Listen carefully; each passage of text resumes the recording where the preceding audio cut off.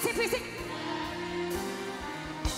Come on, anybody believe him to be a way maker? Sing it out, sing it out. Say, way.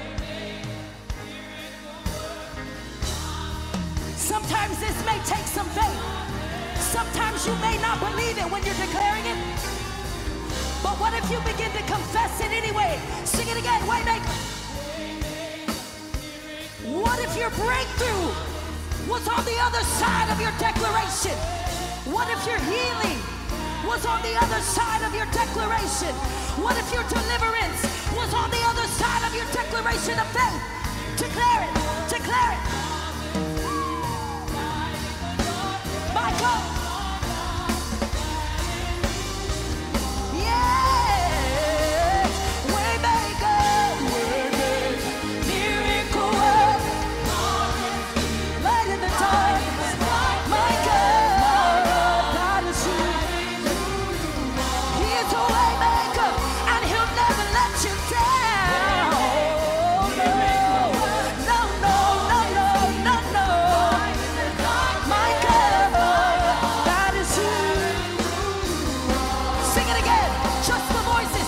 Sing it out great. Miracle worker, promise keeper, light in the darkness. Sing my God, God is who. He still performs miracles today. Sing it out. Miracle worker, promise keeper, light in the darkness. He's the light of the world. He's the light of the world. Yeah, sing God is who you are. That is who you are. That is who you are. That is who you are. We know you to be it. That is who you are. That is who you are. God, we declare no God like you, Jesus. And this is how we sing in Spanish. Listen. Milagroso, abres camino, cumples promesas, luz en tinieblas, mi Dios, así eres tú. He's the same way maker in any language. Listen. Milagroso, abres camino, cumples promesas, luz en tinieblas, mi Dios, así eres. Where are my Spanish speakers? Sing it one time with me. Listen. Milagroso, cumples promesas, luz en tinieblas, mi Dios, así eres tú. You're a way maker, yes you are. One more time, milagroso. Milagroso, abres camino, cumples promesas, luz en tinieblas, mi Dios, así es. Every hand raised, one more time, way maker, miracle worker, promise keeper, light in the darkness. God is here. Somebody say yes, you're the way maker. Miracle worker, promise keeper, light in the darkness.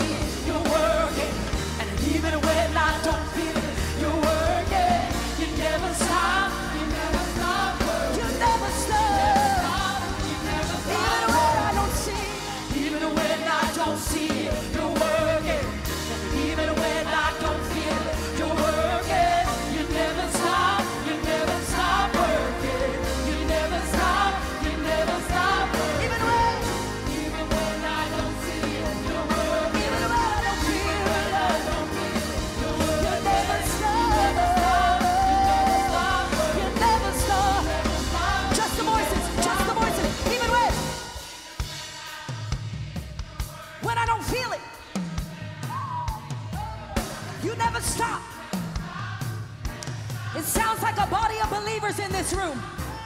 Declare it again, even when I don't see it. Just say, you never stop. I feel the faith rising in the room. I feel the hope rising. Even when I don't see it. Woo! Even when I don't feel it. You never stop. You never stop. You're working it out for my good. You're working it out for my good. Yeah. You're working it out for my good. Yeah. You never stop. You never stop. You never stop. You never stop. You never stop. You never stop. Woo! You're working in the darkness. You're working behind the scenes. You never stop working. Oh no. You never stop.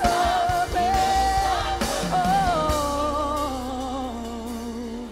One more time, say, let all the other names. Jesus, let all the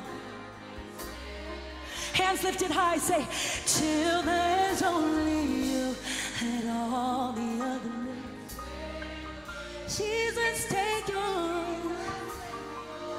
You can have your place in our lives. One more time, say, yeah, let all. No other name like the name of Jesus, no other name. Till there's only all the other names. Jesus, take. Shout it out, say, Jesus, take your place.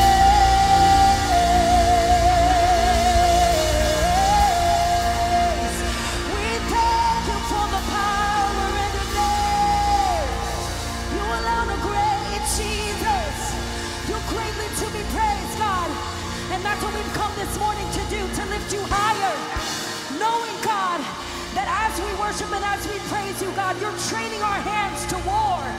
God, but you're also fighting our battles on our behalf, God. And so we thank you for it this morning, God. We came to declare that your name is great, God. But we're here also because we know that, God, that we're a people that want to declare how much we love you, Jesus. We love you because you first loved us. Oh, how I love Jesus. Because he first loved me. Can we just lift our hands right where we are and just begin to pour out our love on the Father? We did nothing to deserve it. We did nothing to earn it. But he loves us in spite of us. Are you grateful, church? Are you grateful, CPC? Are you grateful for his love? We thank you for your love, Lord. Let's worship. Let's continue in this posture of worship. The song says this. All things have passed away. Your love has stayed the same. Your constant grace remains the cornerstone. Yeah. Things that we thought were dead are breathing in.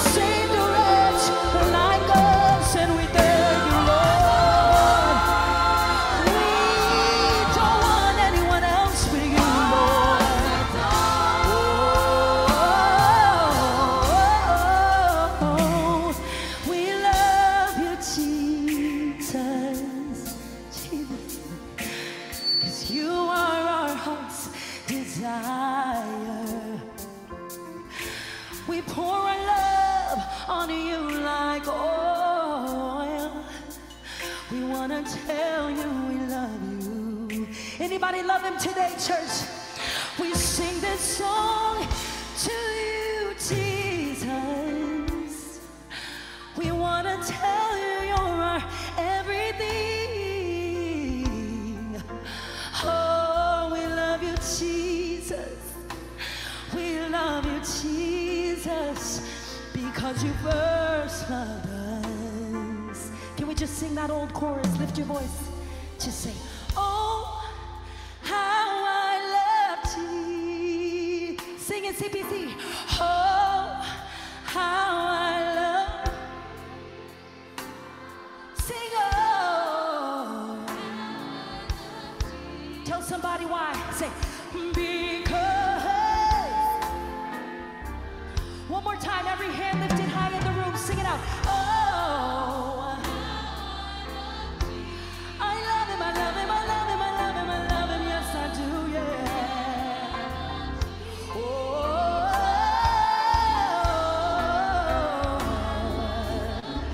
just tell somebody why, say, because, just you, sing it out, just say, oh. Sing it from your heart to the Father.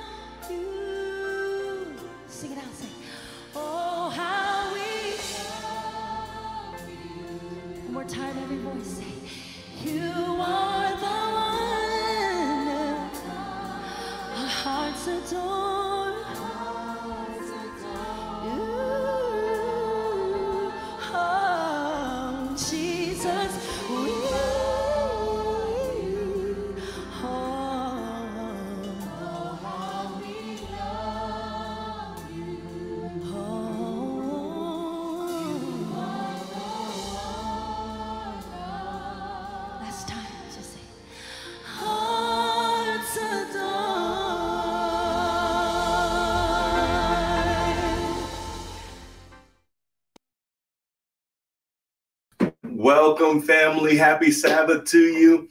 This is your pastor, James Doggett Jr., and I'm just excited to be with you on this particular Saturday because God has been good. I hope you've come and you're ready to lift up the name of Jesus in this virtual space. Of course, to all of my First Church SDA of Riviera Beach members and family, we welcome you today. I pray that God will do something great in this moment, that he would download into your life power, guidance, encouragement, inspiration. What do you stand in the need of today? You've come to the right place. I believe that the Spirit of God has gone before us and prepared the way. And I just want to say a word of welcome to each of you. We have folk who are tuning in all the way from Alabama. We have people all over the place. We appreciate you. Gabriella, we see you. Yeah, that's my sister Joy. We appreciate you. Terry, thanks for coming through. We appreciate you as well. Let's continue, family, just to lift up the name of Jesus. And do this for me if you don't mind. Share this stream. As you know, we at First Church are not hosting drive-in service today. We're doing this virtual experience, which means that you have the privilege and pleasure of being a digital evangelist. Oh yeah, that means that you can take this stream and guess what? You can share it. Send this text message to your family, to your friends, because I have a message that I'm excited to share today. I know God has already prepared you and positioned you for elevation, and that this will be a time of harvesting. 2022 will be a year of harvest in many of our lives. And I have a message that I believe God wants to deposit into your spirit today. So don't you dare be selfish with this word. Go ahead and share so that your family can come on in here and we can have a good time in this place, in this worship experience. Why don't we do this, family? I'm going to say a word of prayer just as we launch into worship. And we're going to ask that you would just, wherever you are, link your faith with mine as we go to God together in prayer. Father in heaven, I'm grateful. Thank you, Lord, for being so good to us, for blessing us to see the end of another week, for allowing us to cross over into the sacred moments of the Sabbath. And I pray that you would please, God, as we worship you today. I pray that this worship experience will be found pleasing in your sight. Oh God, whatever it is we stand in the need of, we thank you that you already have the solution and that the answer is already on the way. We're grateful for Jesus. We thank you for the sufficiency of his sacrifice. We are grateful that we can have access to eternal life through faith in Jesus the Christ. So today, we, with a cleansed perspective, with pardoned sins, with a confession in our spirit, we're confessing, God, that we've made mistakes. And we thank you that you today have promised that you would pardon those who had the nerve to confess. So we thank you, God, for forgiveness. And we're asking that you again would do whatever you desire to do. Move your weight around in this virtual space. Flex your muscles and remind us that you are still God. You're still King of Kings and Lord of Lords. We say thank you in advance for doing it. In the name of Jesus, we pray. Amen and amen. All right, family. We appreciate all. Hey, happy Sabbath from London, Rachel. Thanks for coming through. Dawn, we appreciate you as well. Dorothy, thank you for coming through all the way from Philadelphia, Pennsylvania. I'm telling y'all, we have people all over the country and the world who are worshiping with us today. And we just want to say thank you for doing it. So I have my sister, Sister Alicia Adams, who is going to be leading us in our season of prayer. But family, I just want to let you guys know some things are happening here at First Church. So tonight at 5 p.m., again, that's this evening at 5 p.m., I want to let all of my First Church members know that we are going to gather in the Zoom platform, that same place that you come when we have Sabbath school each week and where we have Wednesday night prayer meeting. We in that intimate space are going to talk about the future, our leadership that we have positioned for this next season of ministry. Our nominating committee has been doing a great job in selecting individuals who are going to help take us higher and further in building the kingdom. And we want you to join us at 5 p.m. tonight, 5 p.m. in the Zoom platform so that we can share these names with you, these new leaders who are going to, again, take the baton and run their leg of the race as best they can. And we want you to join us, be unified in this endeavor. So join us tonight at 5 p.m. in our Zoom platform. And I'm excited because this year, oh my Lord, God is going to do some great things, some marvelous things. And we also want you to know that, listen, tomorrow we have a celebration of life for our very own Sister Brenda Warden. Many of you know that this past week we lost her. She fell to sleep in death, and we're praying that God would bless and comfort the family, that God will continue to be their strength, especially tomorrow. Can you just pray especially for those family members and friends who will be gathering there at our church, First Church, tomorrow at 10 a.m., those who desire to come and to view the body and to pay their respects at 10, that will be great. If you can come and support the family. But then at 11 o'clock, we're going to have our service that will begin. And we want you to pray with and for this family. And of course, we also have our sister Antoinette, who fell to sleep in death as well. We're praying that God will be with her family. Some have already traveled from afar. And we're asking that God would just continue to prop them up on every leaning side, and that he would be their strength in this time. What do you need prayer for, family? We know that during this season, especially in this virtual space, we have the privilege and opportunity of interceding on your behalf. So if you have a request, we encourage you to go ahead and put that request in the chat, put it in the comment section so that we can pray with specificity over your specific needs, whether it's for you or a family member or friend. We want to cover you in prayer. So we're encouraging you to go ahead and utilize this. I see some people who are already putting prayer requests right there in the chat. It's time for us to go to God in prayer. So I'm going to invite Sister Alicia, who's going to lead us in our prayer time today, family. Let's prepare our hearts. Let's prepare our minds as we go to God in prayer. Sister Alicia, thank you for coming. The floor is now yours. Praise the Lord, and thank you, Pastor. At this time, I'm going to give everyone just a minute to center your mind on the Lord. I'm going to give you a minute to kneel and to pray as we enter the virtual prayer room. we want to lift up the name of the Lord because everything that we do, it's all about giving him glory, honor, and praise. Amen. Heavenly Father, we want to thank you, O God, for your mercy. We want to thank you, God, for your grace. We want to thank you, Lord, for your provision. We thank you, Lord, that we are still in the land of the living, where we can lift up your name and glorify your name, magnify your name, because your name, O Lord, is worthy to be praised. You are the God above every God. And we thank you, God, for life. Heavenly Father, we thank you this morning for every single person that is joining us, all our family members at First Church, dear God, and our sisters at Deerfield Church for joining us this morning, oh God, in the virtual space. Father, we thank you, God, for those who are joining us around the country and around the world, especially Dawn and Dart, who have entered this space, oh God. We thank you for them. Lord, we present our family this morning. Father, we pray this morning that if there's anything that we have done, any sin that we have committed, we pray, Lord, that you will forgive us of all our sins. We pray, God, that you will wash our sins away and that you will cleanse us from all unrighteousness. Father God, as we enter this new year and as we close out the last Sabbath of January, Father, we pray that you will go before us, dear God. You will make the way because you are our God. Father, we pray that you will have favor on us, oh God, as we enter this new month of February.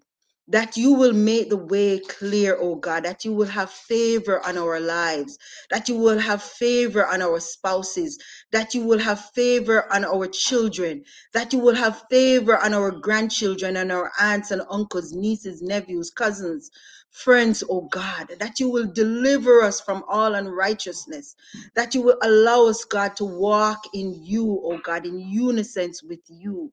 Father, that you will cover everything that we do, that you will allow us to stand in awe of you, oh God, that you will allow us to see your power, you will allow us to see your favor and the goodness of you, and you will allow us to share and to tell others of your goodness. Father God, we pray for the new leaders that will be coming in, oh God, that you will give them the support, that we will be supportive of them, that they will know, dear God, that the challenge is that is ahead of them, that it's not impossible, that there's nothing impossible that they cannot do once they are doing it to give you glory, honor, and praise. Lord, we pray that you just lift them up today, that you will have favor upon them, that every idea and every situation, dear God, that you will walk them through. We pray, God, that those of us who are not in leadership position, but we will be in supportive position, oh God, that we will support them, that we will be an anchor for them, that we will be their armor bearer, oh God, that they will be able to depend upon us to pray them through, depend upon us, dear God, to support them, whether physically or financially, emotionally, oh God, that we will be there and we will support them. And every ministry, oh God, will turn the page, will be able to lead others to Christ, because that is the most important thing, is to lead others to Christ. Father, we pray this morning for the bereaving family, oh God. Please, God, we know what it is to lose a loved one. So we're asking you today, God, please touch them this morning and be their support this morning, oh God. Allow them to know that you are God and you love them with an undying love. We know that it is hard to lose a mom. We know that it's hard to lose a loved one. So we ask you this morning that you will support them, oh God. Allow us to be there, just not to forget them, not to neglect calling, not to neglect praying, because it's those prayers that takes us through those difficult times. So we're asking you, God, this morning that you will just touch them emotionally and physically, Surround them with angels from high, oh God, that will help them through the difficult, lonely nights when they need to hear their loved ones' voices and knowing that their voices will never be heard again until that resurrection morning. God, I pray that you will just support them. And God, I thank you this morning and I praise you, God, for our pastor. I praise you, God, for him, and I ask you that you will continue to provide for him his needs.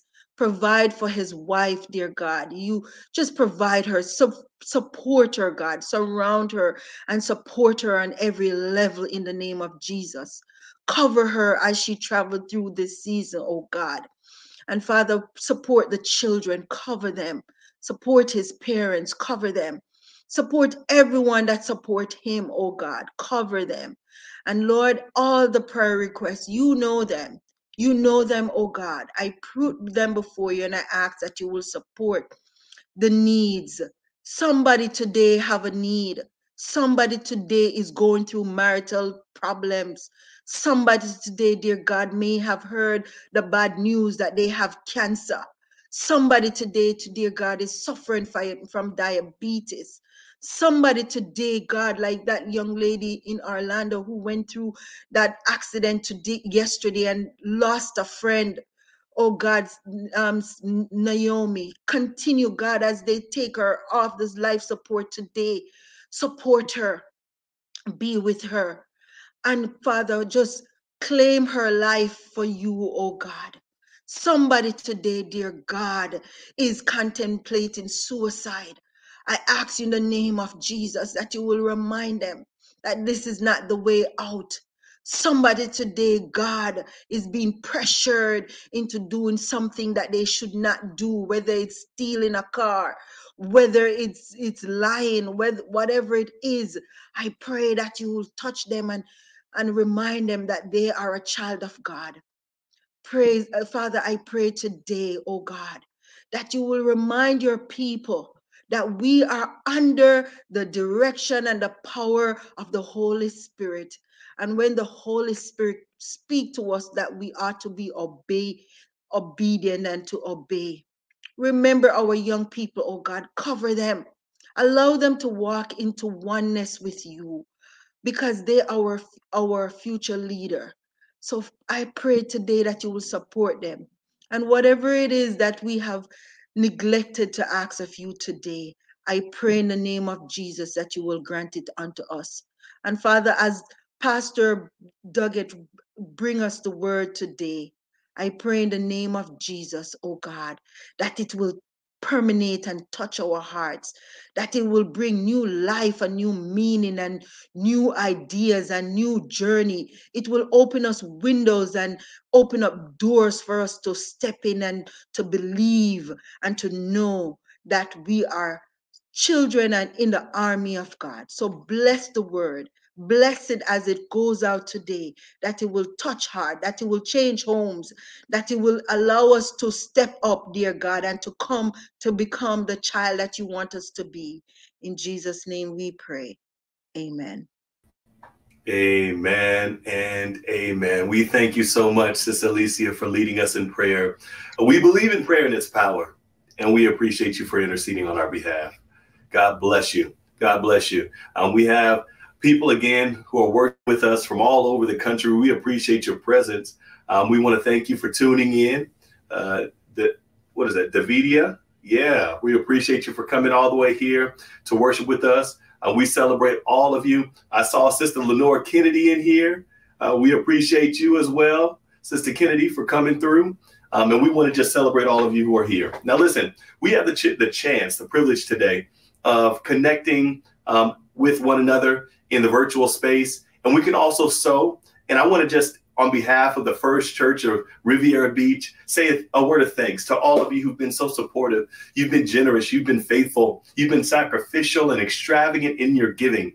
One thing I can say about my First Church is that this is a church that gives. People who are in need can come and they know that they will receive support from this particular fellowship. And it's such a privilege and pleasure to be a part of a group who knows what it means to take what God has given and to ensure that it goes toward helping to meet the needs of those who are around us. So I want to say thank you to each of you who have been doing that. And we want to make sure that you know how you can continue to sow and how you can continue to give.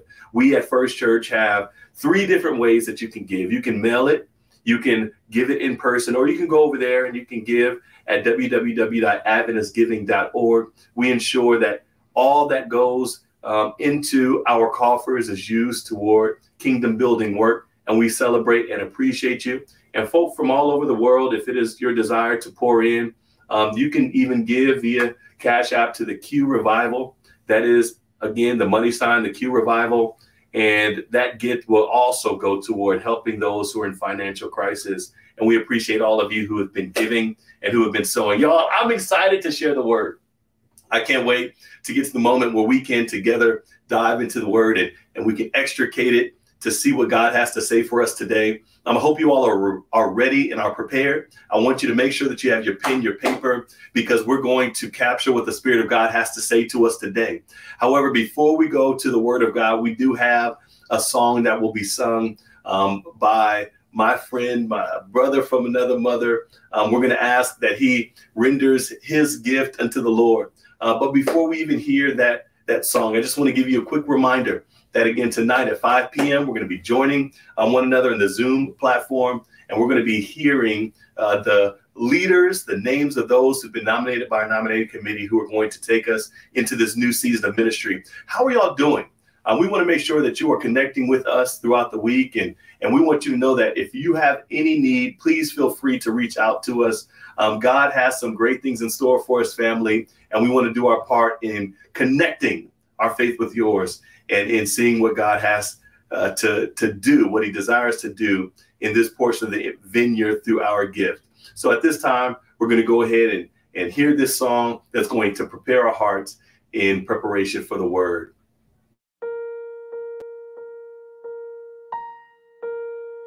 You met me deep in my despair to show me you would never leave me there. You claim because I was made for so much more. I am your child, and I'm worth fighting for. So heavy with the weight of my mistakes, you carried me and refused to let me sink under the pressure. You meant for me to soar. I am your child, and I'm worth fighting for. Eyes haven't seen, ears haven't heard all you have planned for me, and nothing can separate me from your love when there's so much more still worth fighting for. Now I'm moving by faith and not by sight towards victory.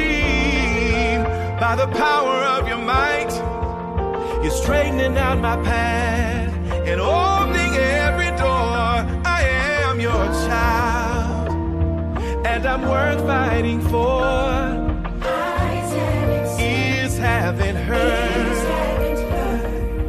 all that you planned for me, and nothing can separate me from your love. So much more still worth fighting. Say eyes haven't seen, ears have not heard all you have planned for me, and nothing, no nothing can separate me from your love. When there's so much more still worth fighting for, and that's why I'm pressing toward the mark, because the calling on my life is worth fighting for. And I'll keep my mind stayed on you, Jesus, because the peace it brings is worth fighting for. And I'll be faithful to my wife and children, because my family is worth.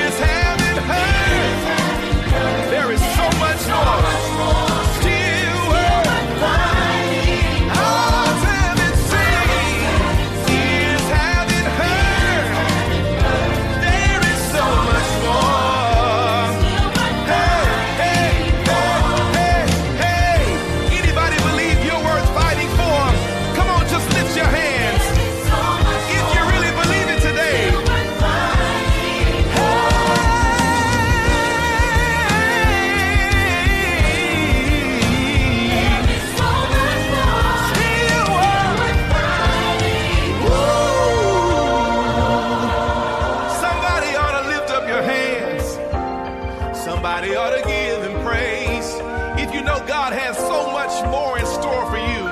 Eyes haven't seen. This is not the end. This is just the beginning. What's in front of you is better than what's behind you. Come on. Eyes haven't seen. Ears haven't heard. There is so much more. Thank you, Jesus. Eyes haven't seen. Ears haven't heard. There is so much more. Oh, yeah. There's so much more.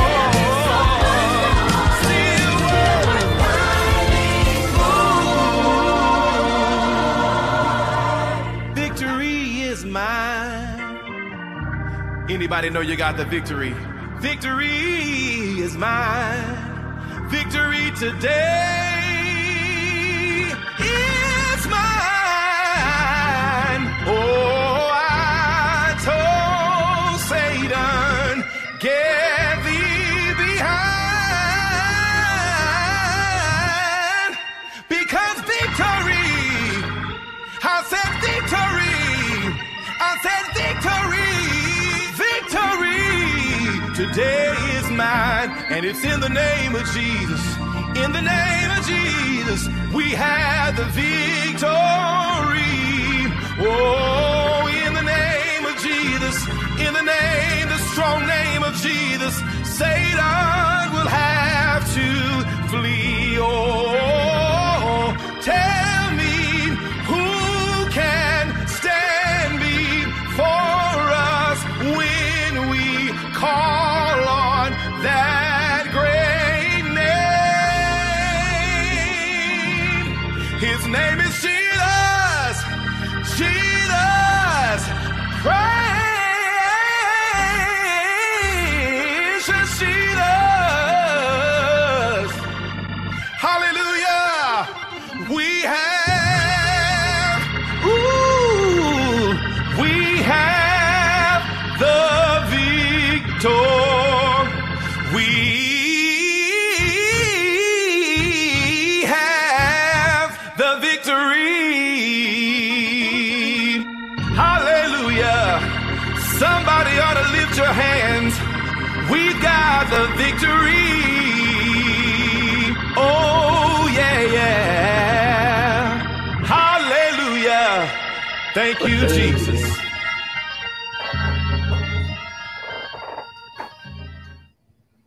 Well, hallelujah. We have the victory. If you believe you have the victory in the name of Jesus, if you believe your future is worth fighting for, if you know that what is in front of you is greater than what's behind you, if you have the nerve to believe that the latter shall be greater than the former. I know you've been through hell and high water. I know you struggled your way up the rough side of the mountain, but I need somebody to just hold on to hope right now. Don't you dare give up, because it's always too soon to quit, because as long as God is still King of Kings and Lord of Lords, as long as he's still seated on the throne, as long as he is still sovereign, which means he is in absolute control, then I have every reason to rejoice, which is why the Bible says, rejoice in the Lord always. Hallelujah.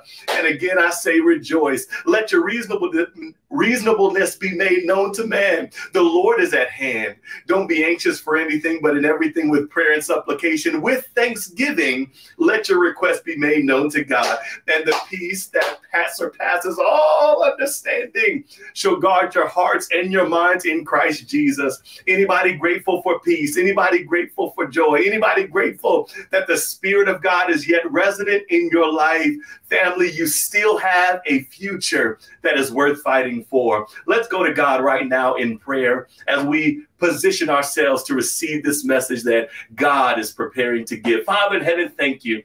Thank you for the message in the music, for the reminder that whatever the enemy is doing to come against us is merely an indication that you have something great in store. I pray, God, that you would help us to be patient. I pray that you would help us to be focused. I ask that even now, as we open up the pages of your word, that you would please illuminate our minds and understanding. Do more, though, than make us us, make us educated sinners. I pray that you would give us power to live in harmony with that which we will now learn. Provide for us the ability to apply the message so that we can see a harvest. God help us.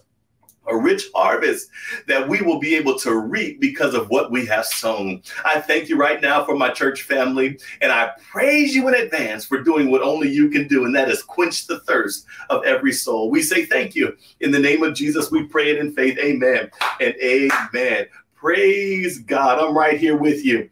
Smile, I'm right here with praise God. He is deserving of all of the praise, the honor, and keep on holding on. We need you to keep on holding on. There is victory in the name of Jesus. Right now, I want you all to do this for me. I'm about to preach this message. I want to share this word God has placed on my heart, but I want you to, if you don't mind, go ahead and get a pen, get some paper, if you have the ability. Now, if you're driving or something like that and you're just listening, we need you to be safe. But if you are privileged to be in a position to where you can actually write down some notes, I have some information that I pray will take you to a new level in your spiritual journey with Christ.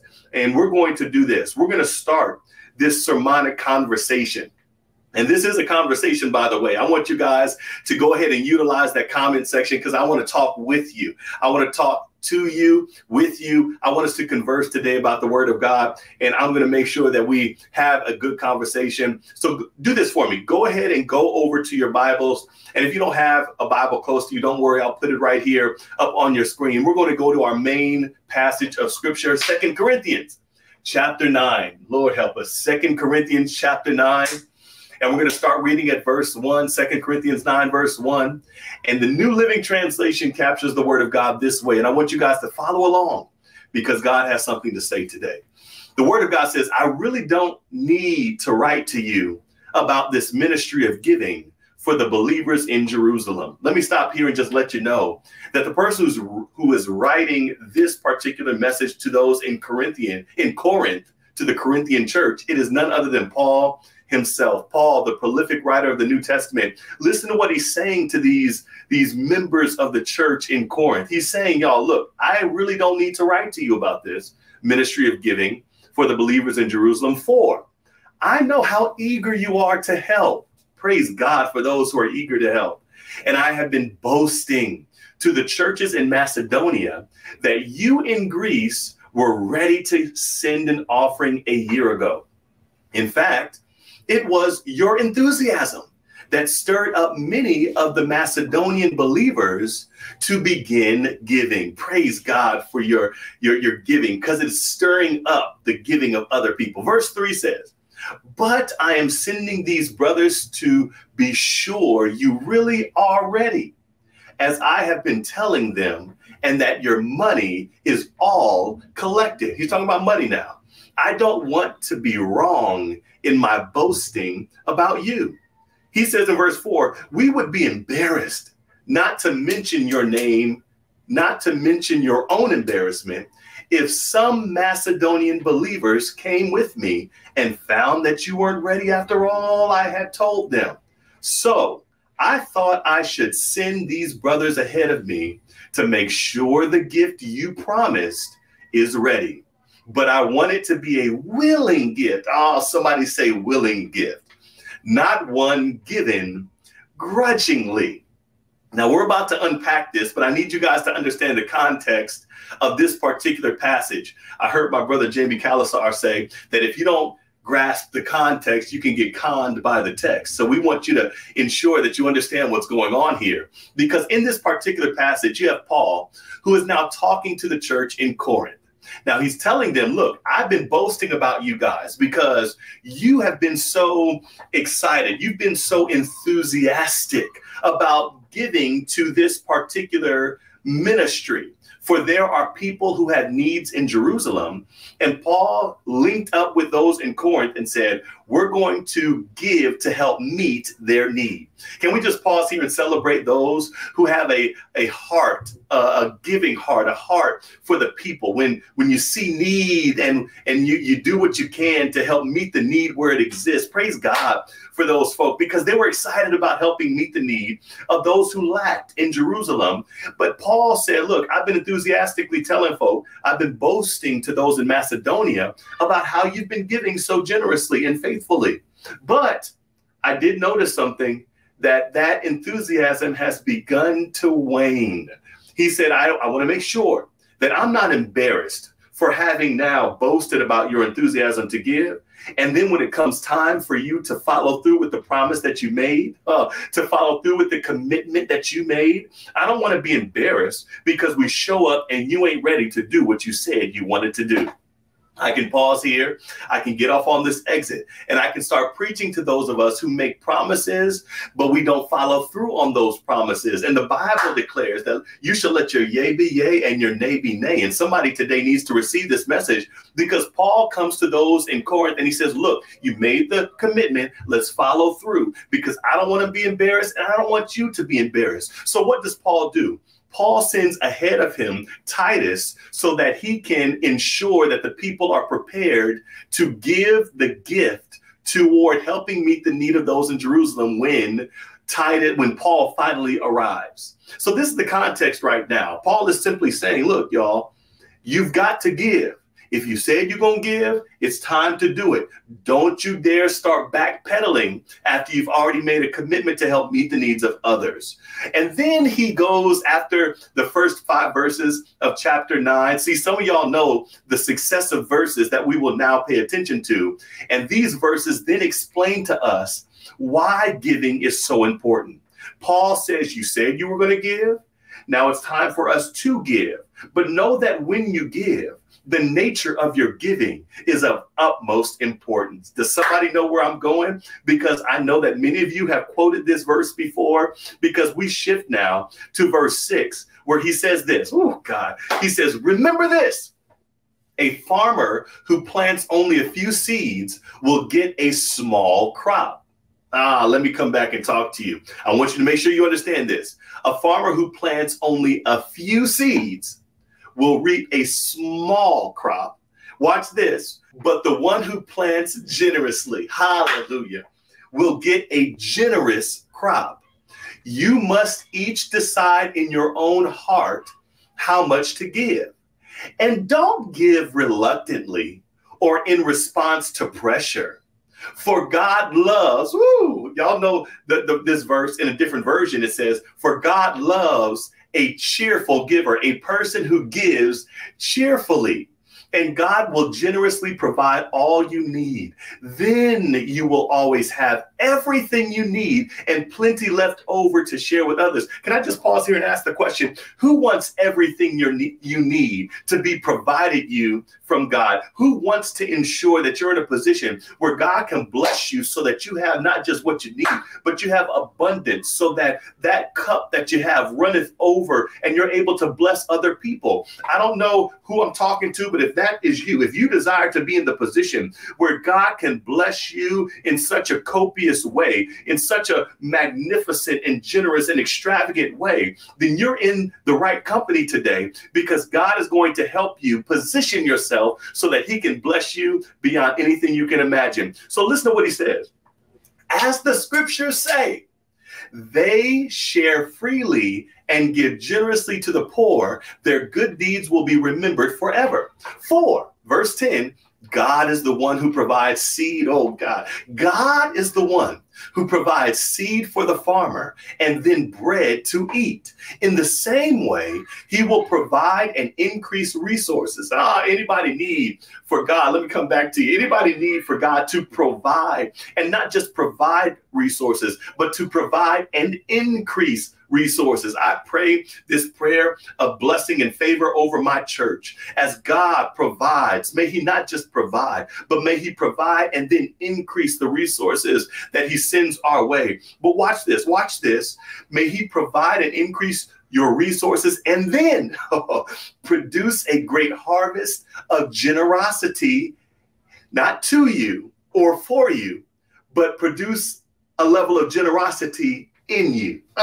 Because when God gives to you in such a way that it begins to increase generosity in you, that which God gives, you can't wait. You have an insatiable desire. You are excited to give it to other people in generosity and extravagance. Now watch this. Watch this. Oh, God. Now we're just getting started. Verse 11 says, yes, you will be enriched in every way, so that you can always be generous. And when we take your gifts to those who need them, come on, y'all. God doesn't just give you the gifts. He wants you to receive the gift, but then give it to those who are in need. He says they will thank not you, the one who's blessing them, but they will thank the one who gave you that which you are using to bless them. They will thank God.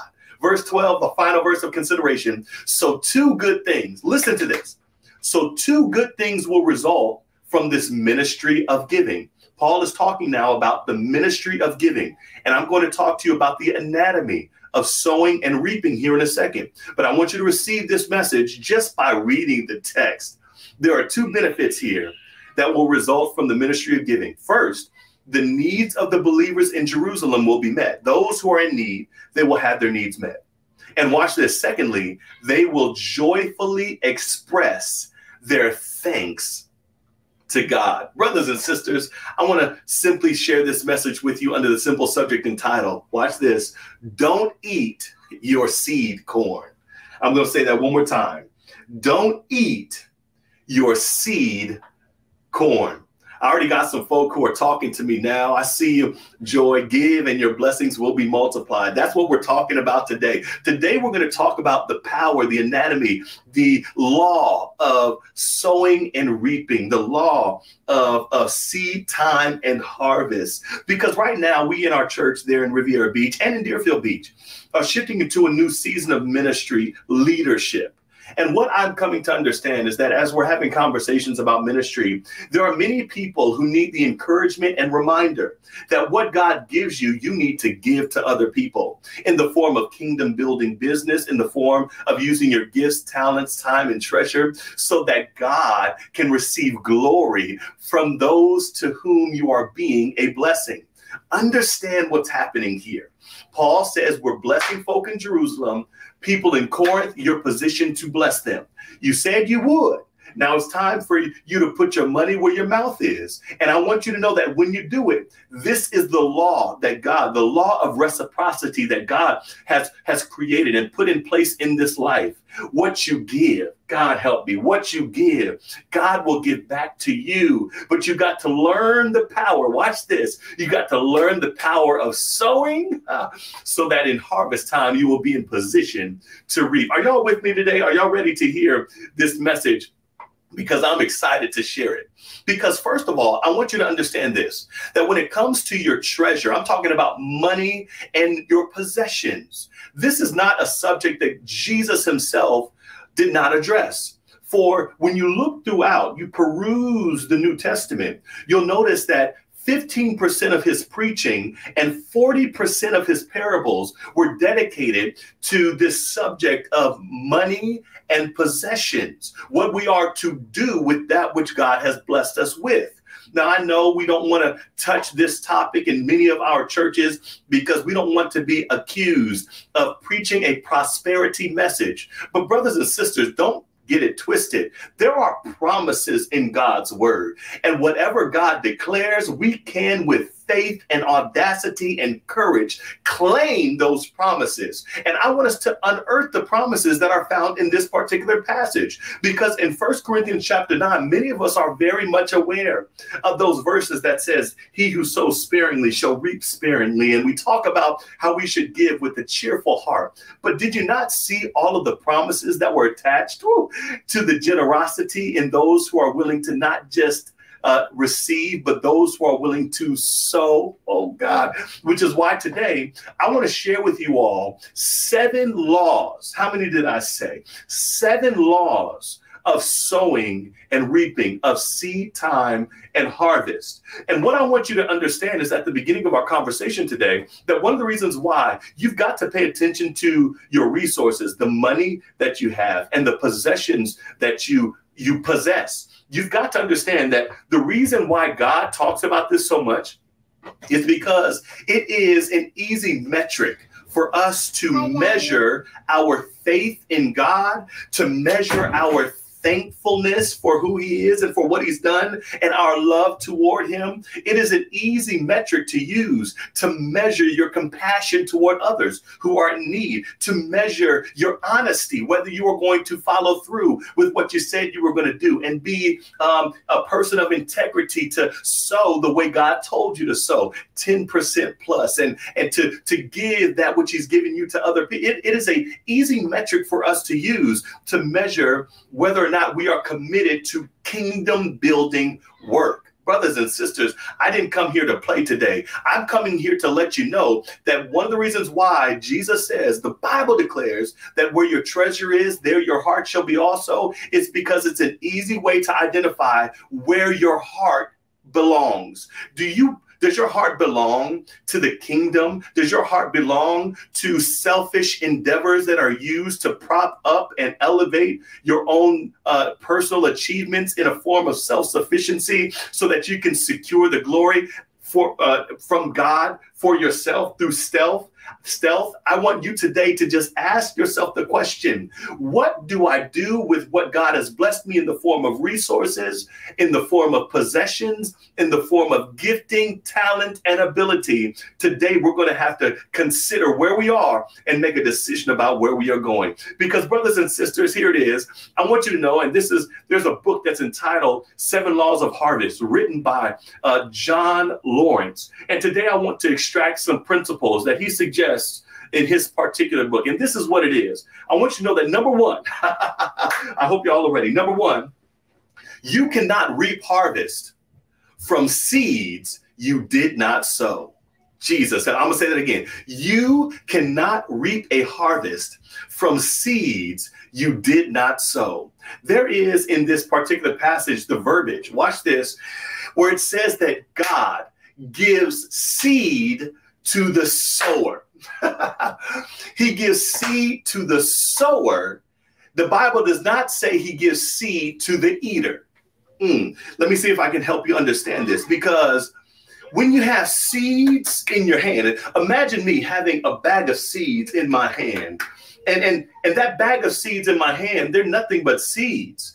But when I take those seeds and I have the nerve to sow them and I put them in the ground, what then will happen is I can reap a harvest from that which I have the nerve to plant. But when I receive from God's seeds in the form of gifting and talent and resources and possessions and money and all of these things, I have in my hand a bag of seeds. But if I do not plant them, if I do not sow them, if I do not put them to good use in helping build the kingdom and meet the needs of others, I cannot then expect to reap a harvest, watch this, from seeds I've not had the nerve to sow. The reason why I think this is so critically important, and I'm going to put this back on the screen for somebody to see, the fact that you cannot reap harvest from seeds you do not sow. It's not just about you reaping a harvest from those seeds. It is also about you being a good steward with that which God has given you. Why is it important that you engage the gifting, talent, abilities that God has provided, the money, the possessions, the resources? And this is why. Because Watchman Nee says in his book, The Spiritual Man, something that I think is profound that we need to, with sobriety, receive. He says that an unused talent is a dangerous talent, because when you don't engage it, you inevitably allow occasion for the devil to engage it for you. God help us. When you are not intentional about sowing and using and utilizing that which God has blessed you with, an unused gift, talent, and possession and resource, watch this, an unused talent is a dangerous one, because when you aren't with intentionality doing what God said for you to do with it, you then provide occasion for the devil to slip in and to engage it for his nefarious purposes for you, which is why, God help me, which is why when you tell God, wait, you're in essence saying no now. When you don't say a yes to God, when he tells you to do, when he tells you to sow, when he tells you to move, watch this, anything other than a yes now is a no now. Because when you say to God, wait, you're saying maybe I'll do it later, but right now it's a no. And I'm telling you, it is a very dangerous thing for you to receive of God a message of instruction, for you to receive of God some resource and some gift. And then when you hear him say, use it and sow it, plant it and give it, engage it and employ it, and you refuse to do it because you're overwhelmed with anxiety, you think you're going to fail. You don't know if you're going to achieve. You don't think that you have what it takes to go out there and accomplish that which God has told you to accomplish, or because you're just simply too selfish. I need you to know something. You've got to engage it and sow it, because when God tells you to do it, I need you to do it, for there is, watch this, there is no reaping of a harvest from seeds you've not yet sown.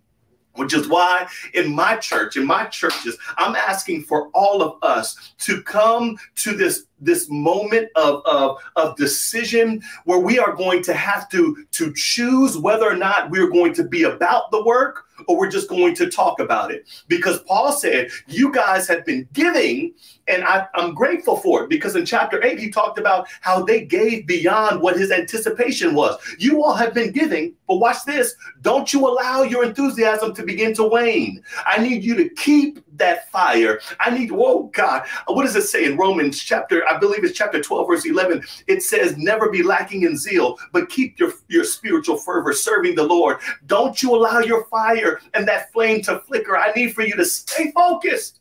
Stay focused and don't you dare give up. Follow through with your commitment, because here it is. You can't, let me put it up here again. You cannot reap harvest from seeds you did not sow. So don't be mad that your church isn't booming. Don't be mad that your ministry has not yet caught on. Don't be upset because your creative idea has not yet begun to bless others. When you've been sitting on the gift and you've not been utilizing it, don't be mad at the, whoa, what is Dr.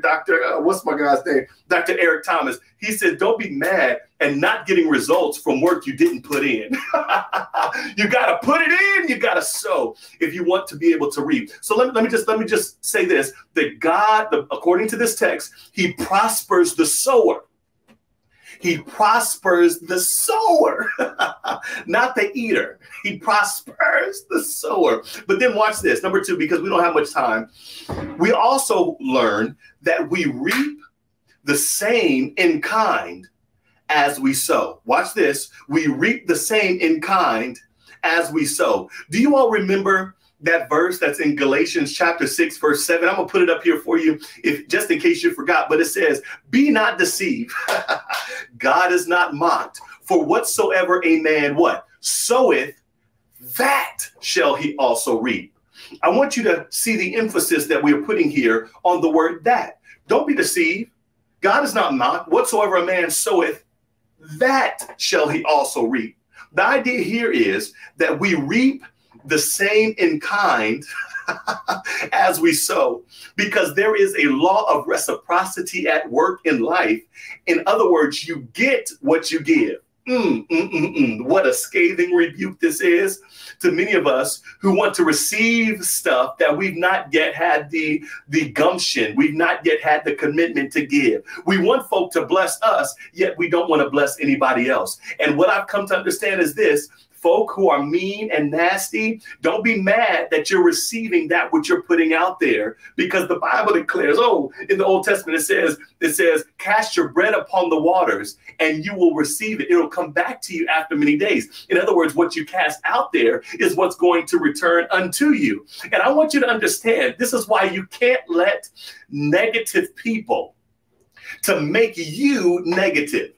Because while they might be pessimistic, negative, criticizing, and judgmental, know that that's what they're going to reap. Because the Bible says in Matthew, this is Jesus. Jesus says, judge not lest ye be judged, because the same measure you use, it will be measured unto you. In other words, let them be mean and nasty, for they're going to receive that which they're putting out there. But I'm not going to let your negativity make me negative so that I begin to reap negativity because of your negativity, because I sow negativity. I hope somebody's receiving this message. That's why you got to be intentional about doing the work and will of God, because you will sow, you will reap in kind.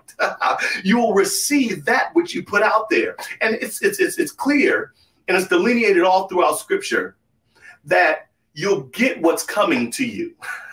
God, which is why you can't waste time when you see people in need and you have that which is you're able to bless them with. You can't waste time, family, because you could very well be in that same place of need and will need someone else to help you, which is why you've got to learn to be a blessing if you want to receive a blessing. And this is what I've come to understand. Think about do you remember the Old Testament, that story of Haman and Mordecai? Haman, that hater Haman, who was so upset with Mordecai for the blessing of favor that was resting on his life. Mordecai refused to celebrate him. He refused to give him all the aggrandizement that he desired to receive. And what did Haman do? Haman, with his negative, poisonous, venomous self, he decided that he was going to find a way to kill Mordecai. So what did he do? He built those gallows. And he built them with Mordecai in mind. He was now preparing a scheme, a situation that he could use to hang Mordecai, the one he hated, the one he disliked. But what was the result? Since he built the gallows, he ended up at the end of the day having to hang on that which he built, which is why you got to be very careful, family, about choosing to be in a space of inertia where you sideline yourself from ministry. Because when you sideline yourself from ministry and you refuse to engage your gifting and talent, whether it's in the local church or in the community, you refuse to give to others in need, I'm telling you right now, what you sow, be not deceived. God is not mocked. Whatsoever a man soweth, I hope y'all are receiving this word right now, because God's going to set someone free and he's going to position you. Oh God, he's setting you up for a huge blessing. So number one, you cannot reap harvest from seeds you did not sow. Number two, we reap the same in kind as we sow. But watch this, watch this. We also reap in a different season than we sow. I need y'all to hear this. We reap in a different season than we sow. The reason why this point is, I think, so powerful is because many of us want to sow and then reap immediately. But harvest never comes immediately. Yet I'm encouraging and inspiring someone, yet it will come. But preacher, I've been doing my part. I've been serving, and it's like God doesn't want to send support my way. I've been trying, and it's as if God does not see me over here struggling. I'm waiting on the harvest, and the harvest has not yet come. I'm sowing faithfully. I'm sowing generously. I'm sowing sacrificially, but it's like I'm not receiving. I need somebody to hold on now. Hold on to patience. You've got to have a level of focus and tenacity, which is why our theme this year is focused like a flint, because I want somebody to know that the seed time and harvest time are two different seasons, which is why you can't wait. You can't be impatient because you've not yet received that which you anticipate receiving yet. But I want you to know that it's on the way. Can somebody just go ahead and put that in the comments section? It's on the way. Don't you stop sowing. Don't you stop serving. Don't you stop praying. Don't you stop fasting. Don't you stop interceding. Don't you stop calling. Don't you stop giving your money, giving of your possessions. Don't you stop, family, because I need you to know that here's the point right here. We reap in a different season than we sow. So here's the word here. Be patient. And you can be patient, for I've discovered that one of the fruits of the Spirit is not just love, joy, peace, goodness, gentleness, faithfulness, self-control. Guess what? One of the fruits of the Spirit is patience. So keep on sowing and know that the harvest is on the way. I want you to know, though, watch this, watch this. Number one, you cannot reap harvest from seeds you did not sow. Number two, we reap the same in kind as we sow. Number three, we reap in a different season than we sow. But here it is, number four, and this is going to bless somebody right here. We reap more. Lord help us, than we sow. You reap more. This is a principle now. This is a principle that we see here resonant in God's word. We reap more than we sow. For the Bible says, watch this in Luke chapter 6, verse 38, give, and it will be given to you. Watch this. A good measure pressed down, shaken together, and running over will be poured into your lap. For watch this. For with the measure you use, it will be measured to you. I need somebody to know right here that at the end of the day, you will receive blessings pressed down, shaken over. And I need somebody to know that it will be poured into you. But here's the thing. Here's the thing. Did you know, family, that approximately 800 grains of corn exist on a healthy cob?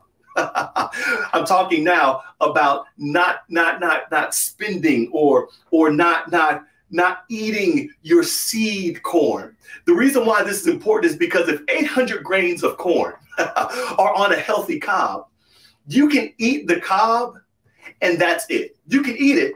And guess what? You'll be full. You won't be hungry in the moment, but watch this. You will be hungry in the future. You will be hungry later, which is why if you plant one grain, watch this, one grain can produce a stalk with 4 ears, which is the average, watch this, of 3,200 grains. So you go from one grain to producing 4 ears that then possess 3,200 grains. But watch this, if you plant one full cob, you can get 2,560,000 grains, which is why I'm encouraging family. I need somebody to put this in the chat. Don't eat your seed corn. You got to learn, family, to invest in good soil wherever good soil may be found.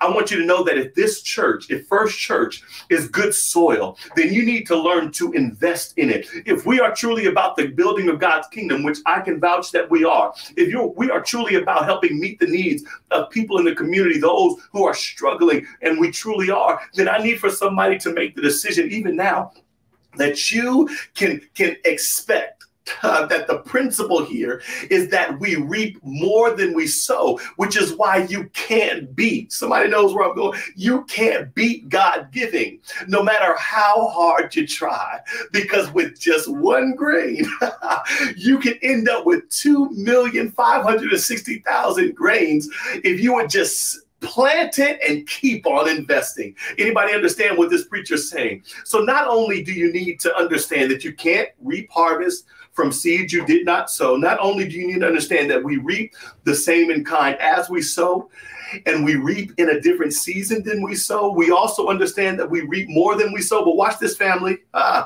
Here it is. We reap in proportion as we sow. We reap in proportion as we sow. For the Bible declares in Proverbs chapter 11, verse 25, the liberal soul shall be made fat, and he that watereth shall be watered also himself. In other words, I want somebody to know right now that we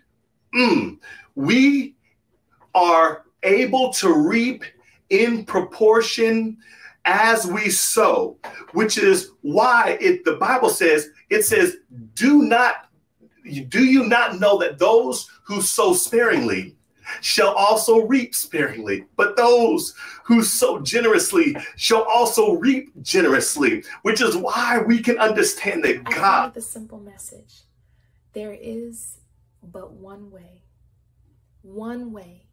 to deal with all the stress and the anxiety and the sorrow and the death that we see around us. There is but one way. His name is Jesus. Jesus Christ is the way. When I think about being outward,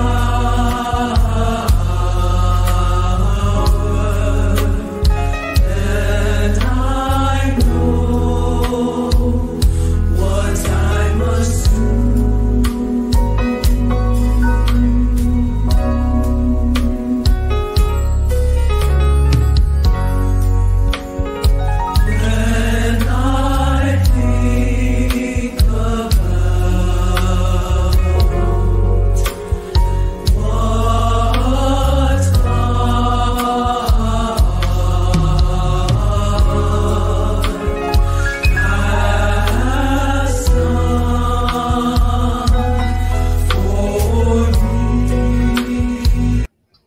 Family, we just had some technical difficulties, but I'm still excited to preach this word. So I want you to understand right here that we reap in proportion as we sow.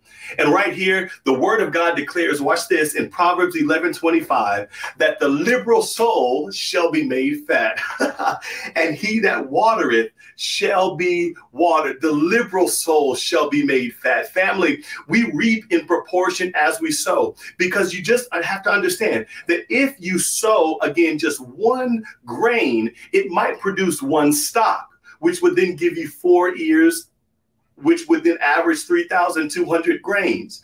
But remember, not only do you receive or reap more than you sow, but if you sow more, you can then reap more. If you're understanding what this preacher is saying, I dare you to put amen right there in the comment section. Because again, if you plant one full cob can then eventuate into 2,560,000 grains, which is why we are encouraged to be not just faithful, but we are encouraged to be generous and extravagant in the giving of our gifts, time, talent, treasure. I need somebody today to put there in the comment section and say, I'm going to give.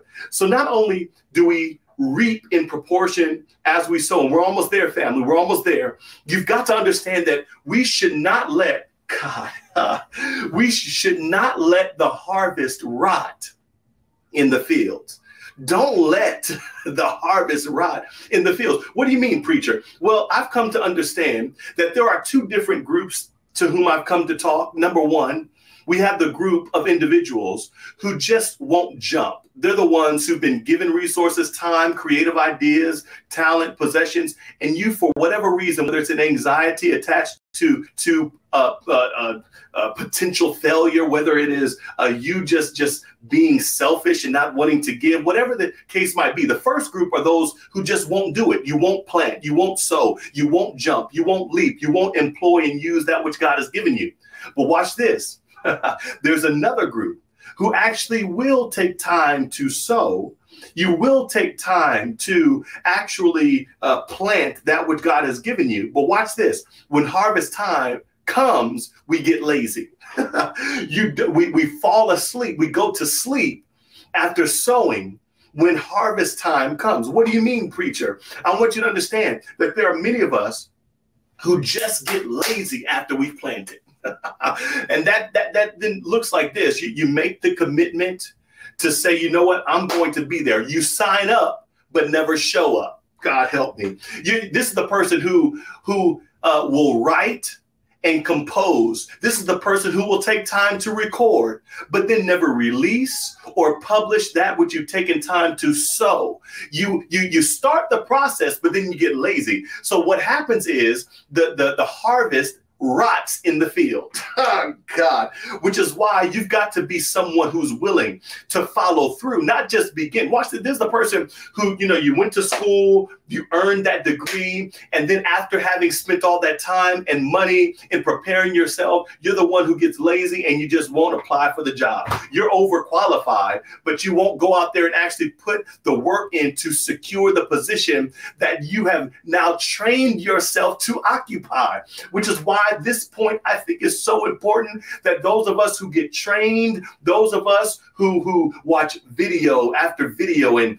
we receive advice, and we receive all of this mentorship. What happens is, after you've done all that and then you don't use your gift, you are in essence allowing, after the time, after sowing, after planting, after seed time, you now get lazy. So the harvest then begins to rot in the field. Brothers and sisters, I know I'm talking to somebody who has a great idea, and you began the process, but you ain't followed through yet. I'm encouraging you right now to understand, here's the power of this point. At the end of the day, don't let the harvest rot in the field. Don't you dare let the harvest rot in the field. And family, I'm almost there. I'm almost there. This is the final point here, because we've gone through some of these laws. We've gone through some of these laws. Number one, you cannot reap harvest from seeds you did not sow. Number two, we reap the same in kind as we sow. Number three, we reap in a different season than we sow. Number four, we reap more than we sow. Number five, we reap in proportion as we sow. Number six, don't let the harvest rot in the field. But brothers and sisters, receive this word. Here it is. We cannot do anything about last year's harvest, but we can about this year's. Oh, hallelujah. There's hope right here. You can't do anything about last year's harvest, but we can about this year. This is why I've come, because I don't want you to sit in a position of regret because you missed opportunities to sow. Therefore, you were unable to reap when harvest time has come. But brothers and sisters, I'm here to let somebody know that the test of your faith in God is not that you wallow in regret for the past failures and mistakes and missteps and missed opportunities, but your willingness to engage right now with the opportunity God is presently giving. Because I learned this, that the sooner you start investing is the single biggest key to gaining health and wealth. Did y'all know that? It's about how quick you get in the game. It's about how soon you're willing to invest. If anybody knows the magic of compounding interest, it's the quicker you get in that thing, the more you'll be able to reap over time. It's the sooner you're able to begin, the sooner you're able to begin, the sooner you're able to begin, which is why I've come here today with this message of encouragement and activation to let someone know, and hear me, please don't let this harvest time pass. Don't allow 2022 to be another year on your list of years of missed opportunities because you refused to, because of whatever justifiable excuse you like to use, you refuse to engage your gift. You refuse to take that leap of faith. You refuse to jump and employ and give and to follow through with the commitment that God has placed in your spirit. Brothers and sisters, this is your pastor pleading with you. This is your pastor encouraging you. This is your pastor trying to let you know and implore you, family, don't let this harvest time pass. And I hear somebody right now. I hear you. I hear you. I hear what is being said in the confines of your soul. You're suggesting right now, well, preacher, I don't have any seed to spare. I don't have any seed to spare. All I got is just a little bit. I don't have much to give, preacher. I'm struggling by myself already right now. I don't have anything to give. Well, you come to the right place, because I want to call a few people to the witness stand just to remind somebody that little becomes much in the hands of the master. Little becomes much in the master's hand. Can I call first to the witness stand just this young boy? Y'all know the young boy who Jesus calls to his side with just 2 fish and just 5 loaves of bread. And what does Jesus do? Jesus takes the little that this boy has, and he prays over it and he breaks the bread and it multiplies so that just 2 fish and 5 loaves were able to bless over 5,000 people. I need somebody to know that you have enough, that whatever you have, use what you got in your hand. Don't be so envious and jealous of other people's abundance that you don't employ and engage and use the little that you currently got, because somebody needs to also know. Can I call to the witness stand that widow over there in Zarephath? Y'all remember the widow in Zarephath? This woman who has the prophet Elijah come to her home, and he asked the question, what do you have? And I know, I hear you. You're saying the same thing that she said, because the widow at Zarephath literally said, I don't have any bread, only a handful of flour in a jar and a little oil in a jug. I'm gathering just a few sticks, she said, to take home and make a meal for myself and my son, that we may eat and what? And die. I'm at my wit's end. I ain't got much. But what did God say to her through the prophet? What was the message, the encouragement? What was the charge and the challenge? It was give God what you got.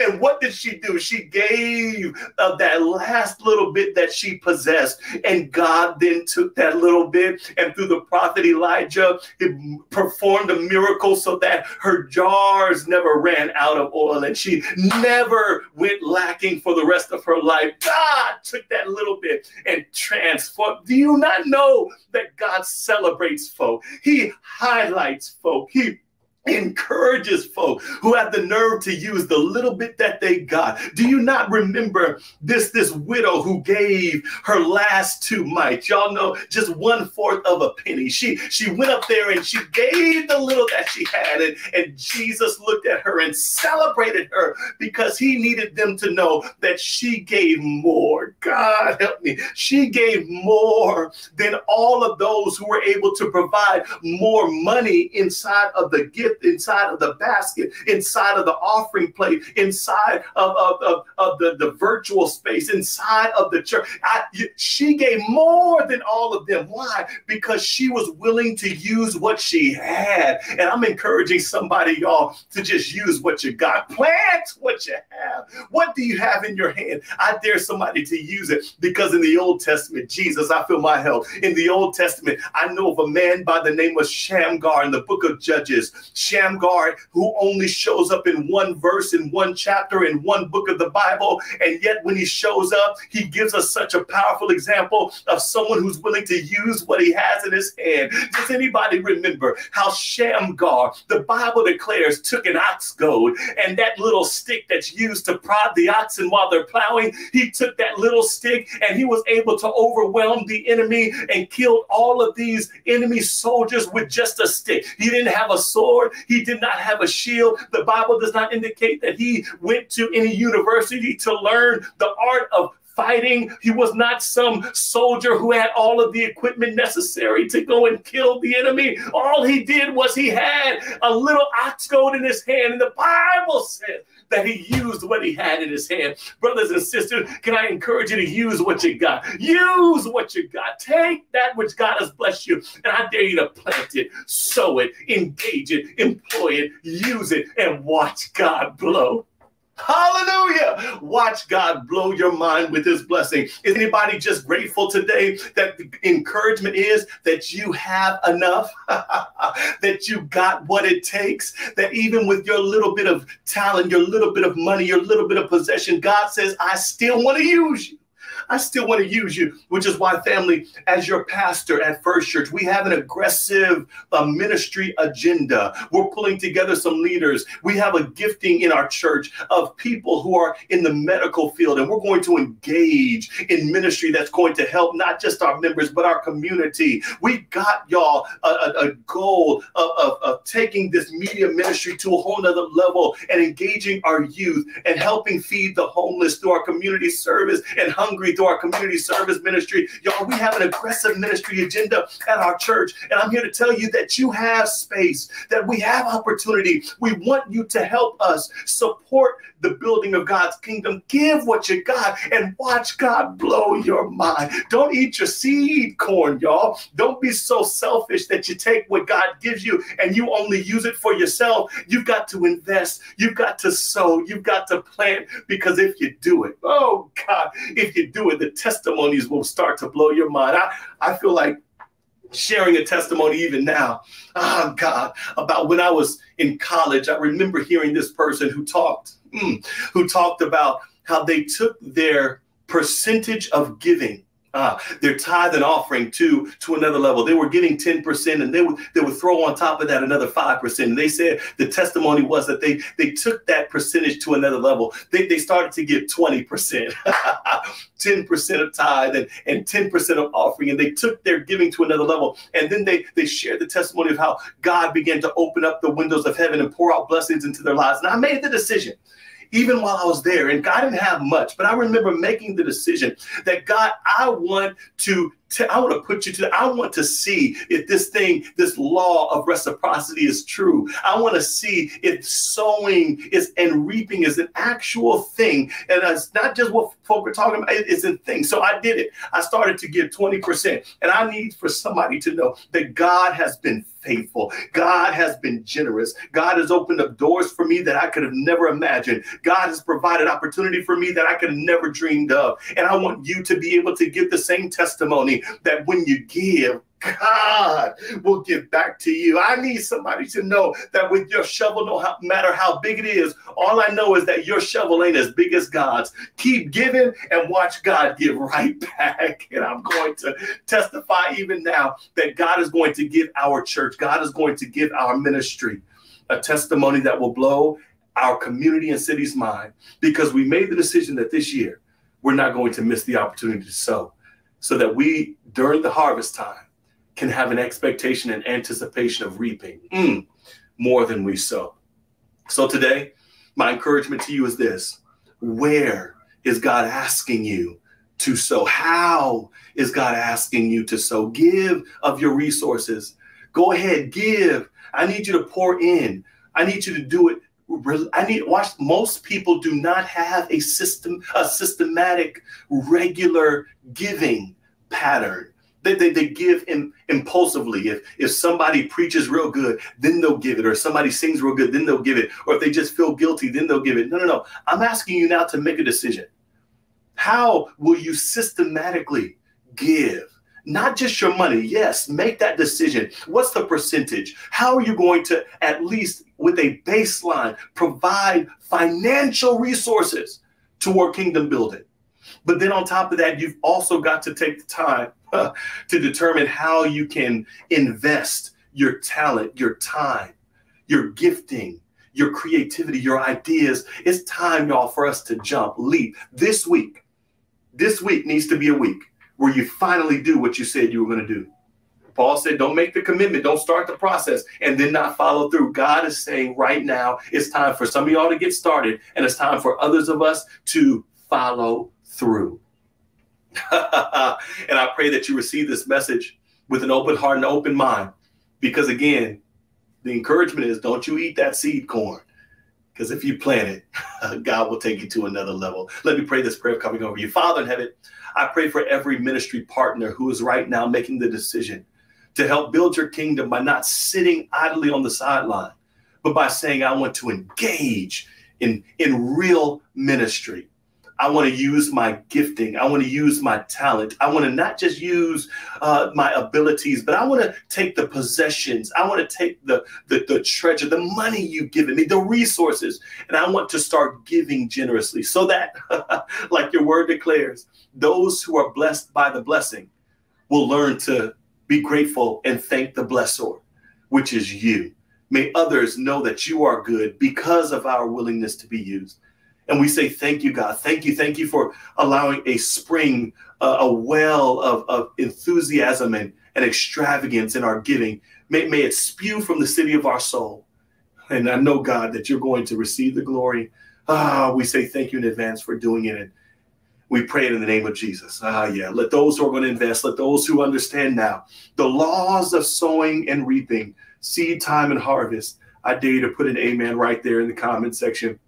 We say thank God for his word. I encourage all of you again, my First Church family, join us in the Zoom platform so that we can talk a little bit about the leadership that will be taking the baton in this next season of ministry at our church. We want to have a good conversation there. And I pray that you were inspired and encouraged. Don't you dare take that seed corn and eat it. It's time to invest. I pray God's blessings over you. Make sure you call at least 1 or 2 people today. Go ahead and call them. We're not having drive-in service. This is virtual, but I want to still make sure you're connecting with your brothers and sisters in Christ. Reach out to them. Let them know that you love them, that you appreciate them. And even as you spend quality time with your Creator today, as you walk with Jesus and talk with him today, I pray that you would be prepared for this next week is the week. This next week is the week where we are going to sow and invest that which God has given us. I pray blessings over you. And we again will see you real soon. God bless you. Have a great rest of your Saturday. I come with a simple message. There is but one way to deal with all the stress and the anxiety and the sorrow and the death that we see around us. There is but one way. His name is Jesus. Jesus Christ is the way.